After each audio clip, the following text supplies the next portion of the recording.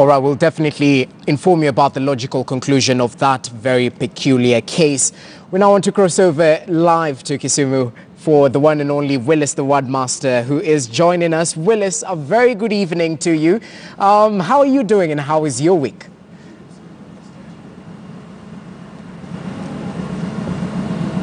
Willice, if you can hear me, good evening. How are you doing?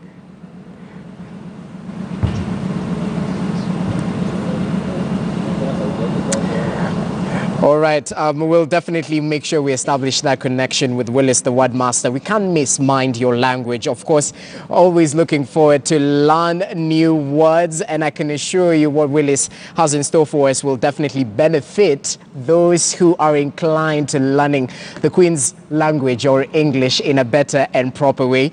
And of course, as usual, we start on the word on the street. And it's a word that is usually used to show excessive patriotism, and any time from now we'll be linking up with Willice, the word master, just to take a look at the words he has in store for us. Not just word on the street, as usual, the collections of the week, where we take a look at a couple of words that might give you a challenge when it comes to pronouncing them.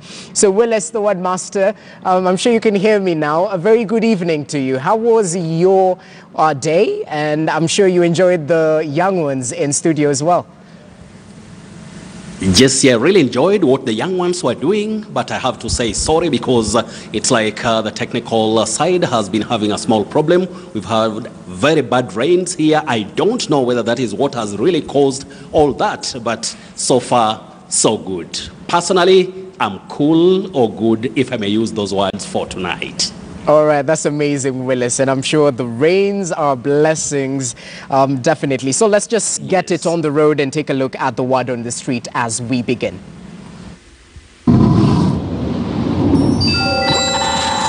Chauvinist, chauvinist, chauvinist.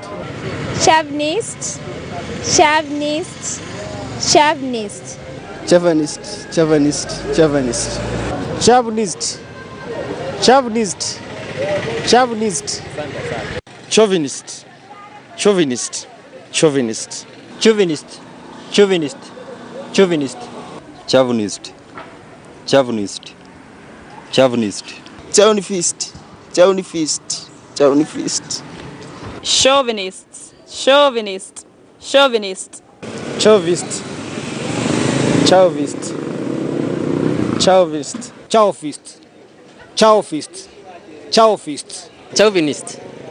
Chauvinist. Chauvinist.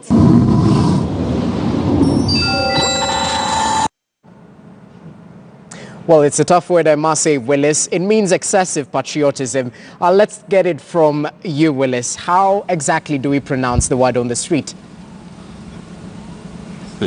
Well, just see, this word is a bit tricky because of that digraph CH at the beginning. You have to use the sound sh.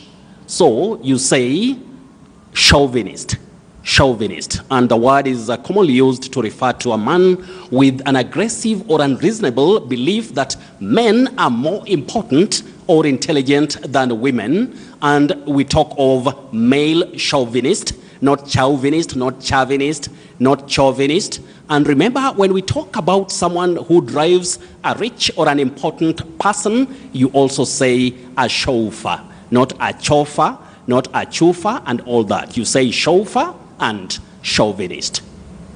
All right, Willice, over to the next word. Making something less tight or less firm, loosen. But my specific question is the S in loosen. How do we exactly pronounce it? Yes, see, that S takes what we call the unvoiced sound like an S. You say loosen, to loosen. And you can talk of to loosen the nuts, not to loosen. We have that verb lose, that is L-O-S-E. That one you say lose. But L-O-O-S-E, you say lose. Then this verb, which is derived from L-O-O-S-E, you say loosen, not loosen. All right, Willice, thank you for that correction. Over to the next word, overt, You're welcome. which All right. Overt is the next word. It's a synonym of obvious or noticeable, something done openly rather. Is it pronounced that way, overt? It is pronounced exactly the way you've done it, Jesse. But remember, this word has two acceptable, or what you may call alternative pronunciations. You can say overt, or you can say overt. Overt or overt. All right, Willice. Now, to intimidate someone into doing something, browbeat. Now, is it browbeat or browbeat? You know, eyebrow. So is it browbeat or browbeat? We say browbeat. Just like you'd say, the suspect was browbeaten into making false confessions. Browbeaten. So we say browbeat, eyebrows. All right, Willice. Now, effervescent is the next word. Is it effervescent or effervescent? Oh, that is a tough one. Just see a long word for that matter. That is to be excited, enthusiastic, or full of energy. You say effervescent. Effervescent. You start with the sound e, which we would call the mid-front sound e.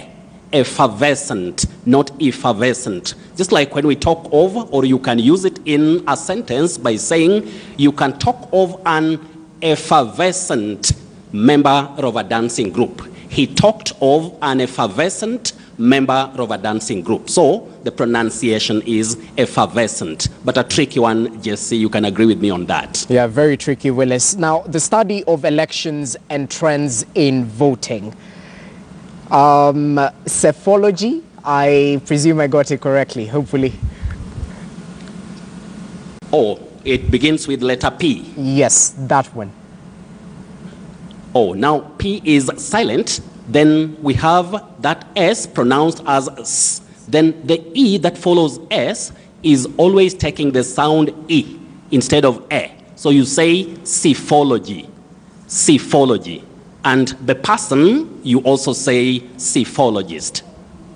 Psephology, psephologist.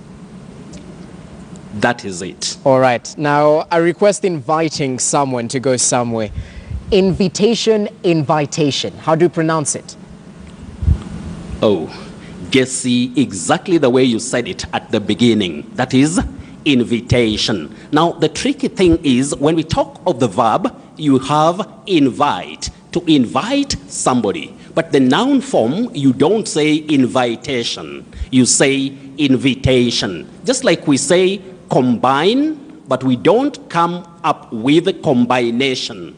Though it may be used commonly, but it's not accurate. You say combination. Combine, combination. Invite, invitation. Recite, recitation, not recitation, Jesse. All right, Willice. Noted, duly noted. Now, for a person who is not interested in politics, how do we pronounce this word? It starts with an A, but I'm sure there's a trick to it. There must be. Is it apolitical, apolitical? Jesse, many people say apolitical, but that A at the beginning of that word, we have to remember it's a suffix, a prefix. That prefix takes the sounding A. So you say apolitical. Apolitical, not apolitical. Apolitical is commonly used locally, but that is inaccurate. You say apolitical.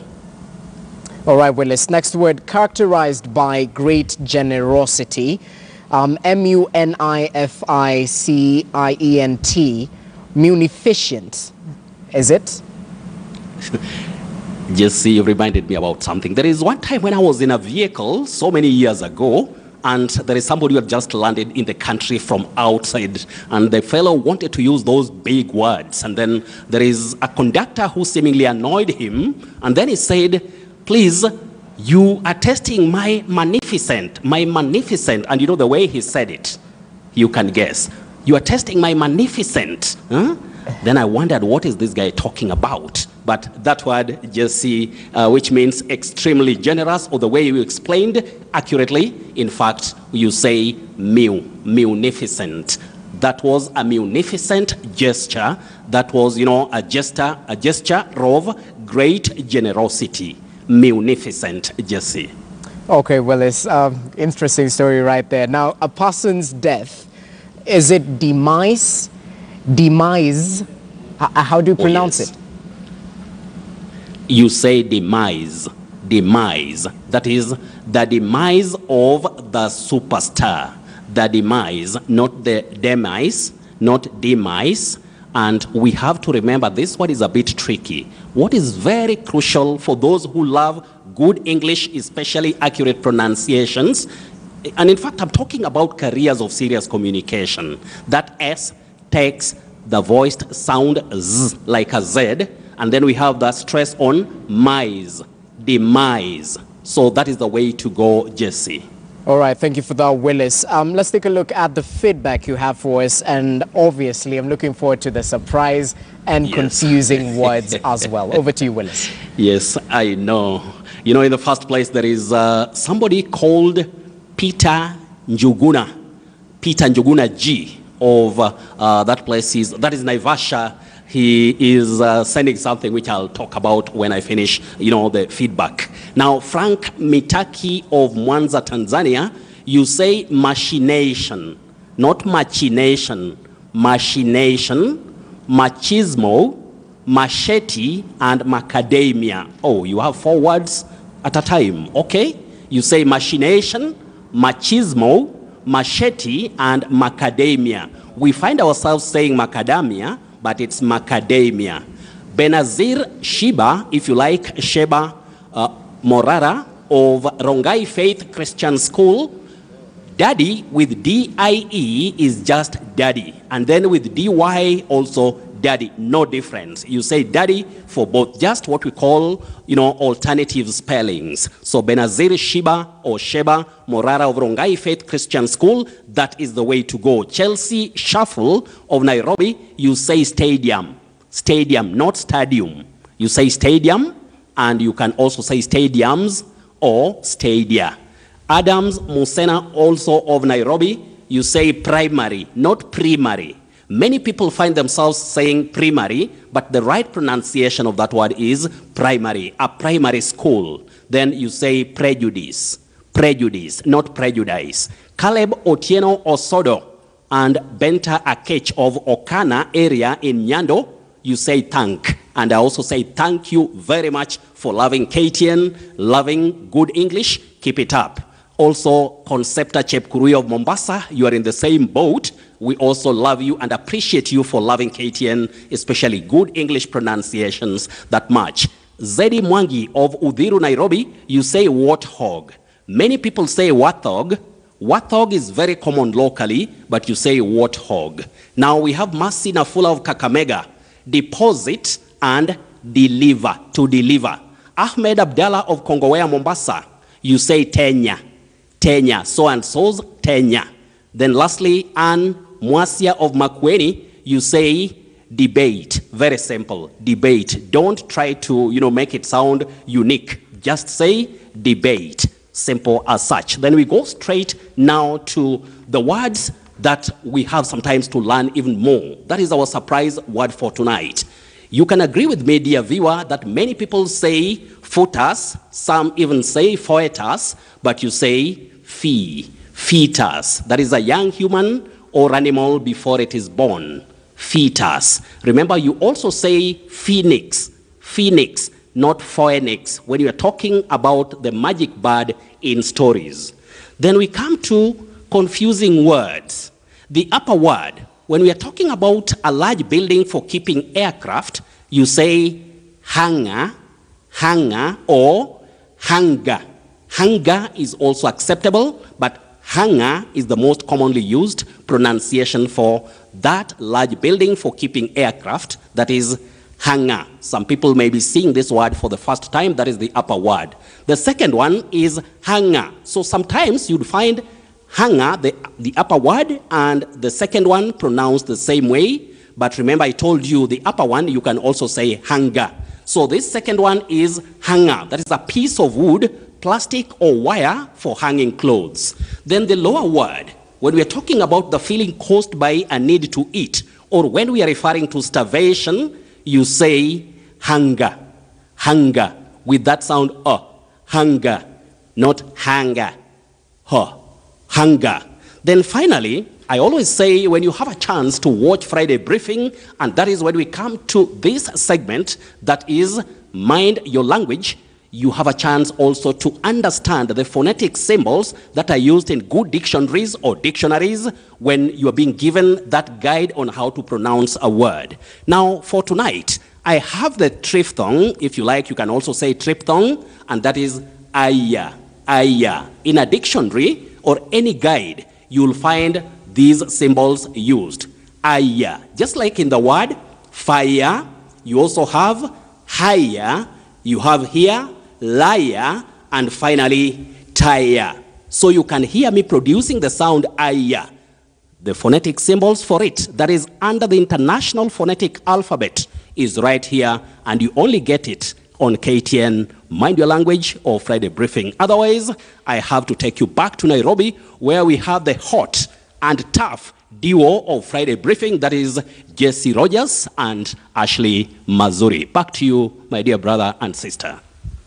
Oh my, thank you, Willice. It's always a pleasure to interact with you, get to learn these new words, and of course, I'm looking forward to use them in the course of the week as well. Are you sure? Yes, definitely.